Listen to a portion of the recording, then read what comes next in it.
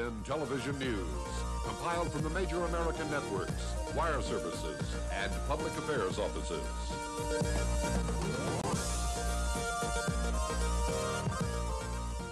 Hello, I'm Ann Mulligan. Good evening, I'm Sergeant Richard Rial. In the news tonight, an Air Force computer specialist faces charges of spying, and we'll have details on that tonight. Also tonight, the grand opening of the newly renovated Giessen PX, and Rhein-Main Air Base learns to give the breath of life. Now our top story. A U.S. Air Force computer specialist charged with espionage faces a court-martial June 18th. A USAFE spokesman says Sergeant Francisco de Assis Mira of Detachment 1, 601st Tactical Control Squadron, is accused of giving secret defense information to a foreign country. The spying allegedly occurred while he was assigned to the Air Force's Heinrich Hertz barracks at Birkenfeld near Baumholder between May 1982 and March 1983. He was arrested last April. USAFE officials declined to give details of the espionage or to name the foreign country involved.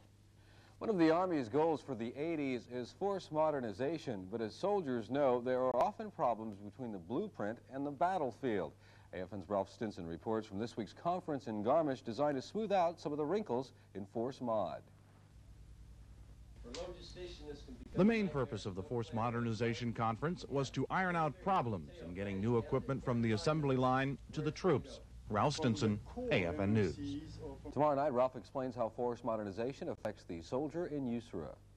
West German Foreign Minister Hans-Dietrich Genscher may visit Libya soon, although no date has been set. A spokesman for Genscher admitted that the situation now is a little difficult, an apparent reference to the shooting incident outside the Libyan embassy in London on Tuesday. Political observers say that Genscher's trip to Libya probably would depend on further developments in that case. Some German newspapers have given April 30th as the date for the visit, but Genscher's office could not confirm this. About 50 protesters against U.S. policy in Central America briefly blockaded the U.S. Embassy in Bonn today. A spokesman said at least one entrance was kept free and there were no incidents or no arrests. Meanwhile, a West German opposition leader is urging Common Market and NATO partners to work together to oppose President Reagan's Central American policies. Hans-Jürgen Wisniewski of the Social Democratic Party criticized U.S. policies in the region and the alleged CIA mining of Nicaraguan ports. He said that NATO and Common Market members should urge Mr. Reagan to accept peaceful solutions. In Paris, the socialist leaders of France will submit their government to a vote of confidence today. The socialists hold an absolute majority in the National Assembly, so there is no danger of losing or being forced to resign. The idea is to pressure the communists in the coalition to make a commitment to government policy.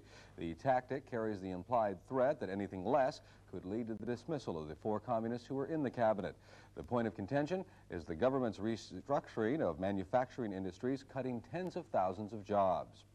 Well, it was a big day today at Pendleton Barracks in Giessen, a ribbon-cutting ceremony opening the newly renovated PX. The 3rd Armored Division band added to the festive atmosphere as crowds jammed the building to see the results of the $1 million facelift and the new merchandise now being stocked in the bigger store. AFN's Airman Pam Windsor found some enthusiastic customers, too. In there. Oh, everything's great. Everything's laid out, and they got lots of stuff. Things that I didn't think they would have. They really have it. It's good. At the grand opening of the Giessen Main Exchange, Airman Pam Windsor reporting for AFN News. Well, 2 Britons jumped from the Eiffel Tower in Paris yesterday and floated to the ground on a single parachute. The couple, a man and a woman from London, concealed their stunt parachute in a backpack and got past the anti-suicide nets and the surveillance cameras to jump off the 905-foot-high top floor of the tower. The stunt's been done before, but it's considered difficult because of the sloping sides of the tower. Well, now let's take a flying leap over to Stan Kosmoski and find out what's happening in the world of sports. The fight that people were waiting for may be on. Huh? The big fight, Harry Coetzee, Larry Holmes, they say they don't care. They don't need the WBA, the WBC, agents, anybody. All they need's money. We're going to take a look at the fight and why it'll probably go on when sports returns right after this.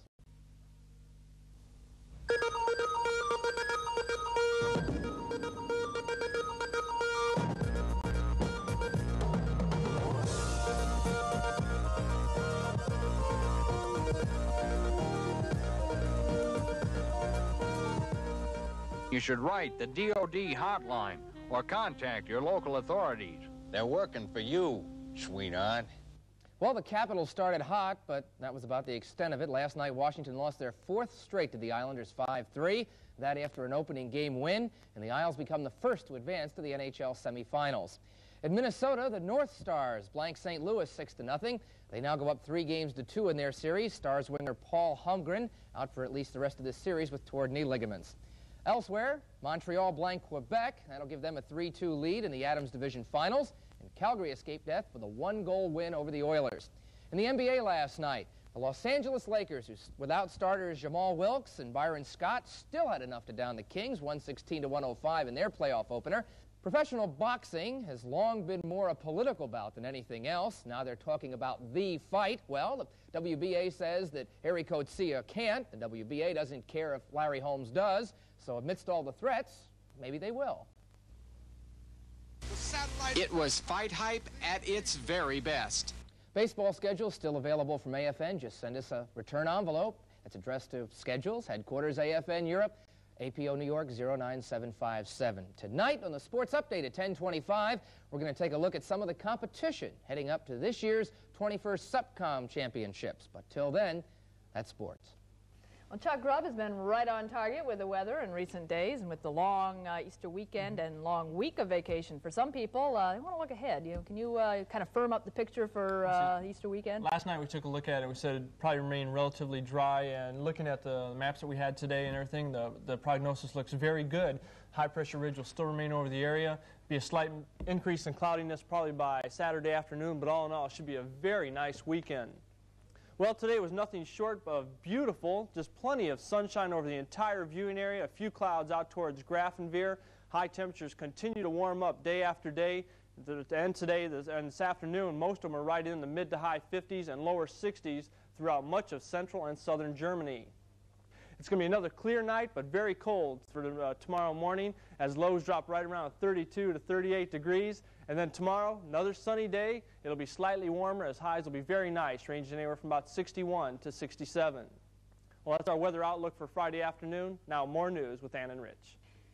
Well, coming up, Rhein-Main Air Base learns how to save a life and some fancy fixins from Army chefs. And the man who sings Stay With Me Tonight and On the Wings of Love will sing for us. That right after this.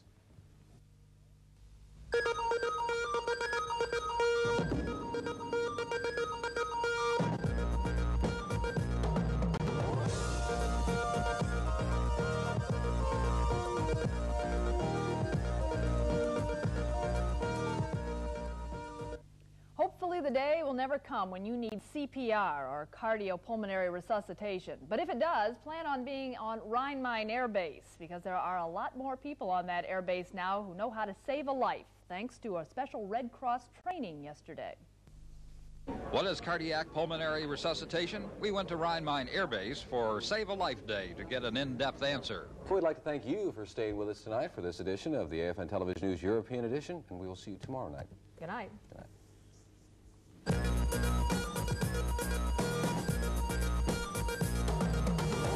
AFN Television News, compiled from the major American networks, wire services, and public affairs offices.